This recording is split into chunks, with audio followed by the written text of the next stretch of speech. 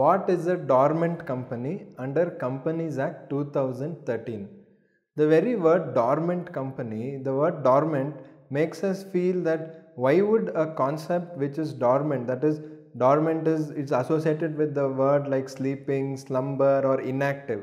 So why would the Companies Act of 2013 dedicate one full section, section 455 for dormant companies? So let us try to understand what is this dormant company and why it is important for us. So a dormant company can be incorporated, or an existing company can be made a dormant company for various purposes. For example, one, if it wants to have a future project, that is now they don't want to start any business but future they want to have any project, so they can incorporate and keep it inactive. The second possibility is if they want to own any intellectual property right. This was very practical problem for foreign companies.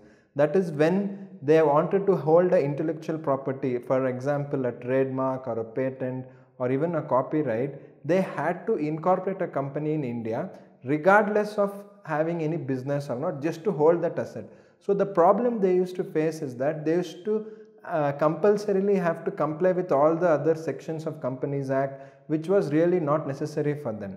And the other option for dormant companies is if the companies want to hold any asset but not do any business, there was no option. So the section 455 of Companies Act gives the option where a company can be called as a dormant company.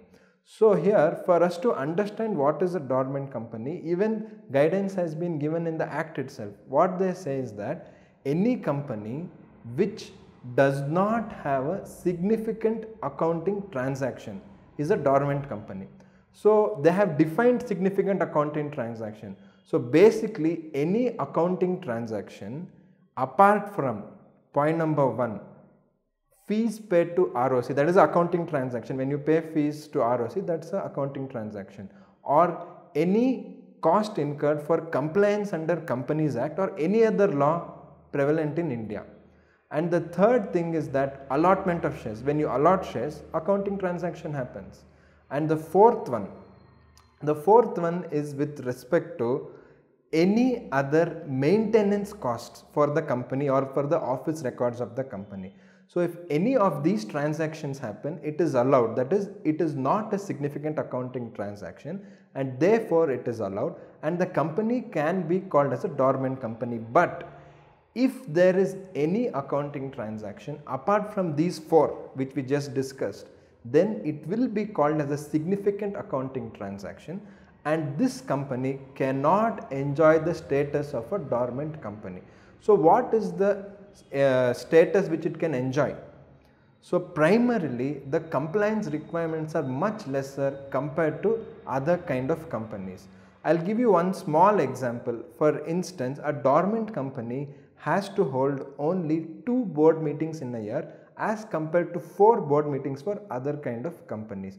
So if they hold 1 board meeting in 1/2 of the calendar year, January to June and July to December, 1 meeting each, they just have to ensure that there should be 90 days, minimum 90 days gap between these 2 meetings.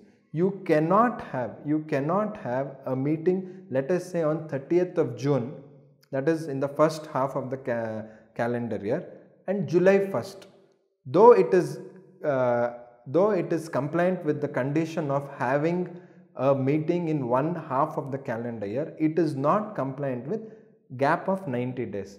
So this is one example where the compliance is lesser for dormant companies. And also for dormant companies, it is easier for them to file the forms, because there are certain specific forms which are not applicable for other companies for compliance requirements.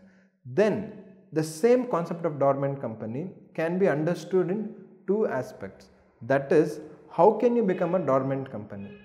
One possibility is where you, that is the company applies to the ROC. The company applies to the ROC asking for the status of dormant company, where the ROC takes the necessary papers, peruses the papers, and then gives a certificate saying that from now on your company is a dormant company. The second option is which is not very good news or not a happy thing for companies, is that if the ROC